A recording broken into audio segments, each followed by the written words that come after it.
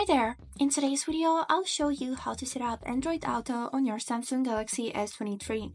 Let's get started. So, as a first step, open Settings on your phone and then go to this tab which is named Connected Devices. Then scroll to the end of this page until you'll find this tab which is named Android Auto. Click on it and then click on this big blue button which says Connect a Car. And as a next step, you can also see the description which says to get started, plug your phone into this vehicle's Android Auto compatible USB port. Or if you got a car which is 2021 or even newer, you can use wireless connection by clicking on this button which you can see right here.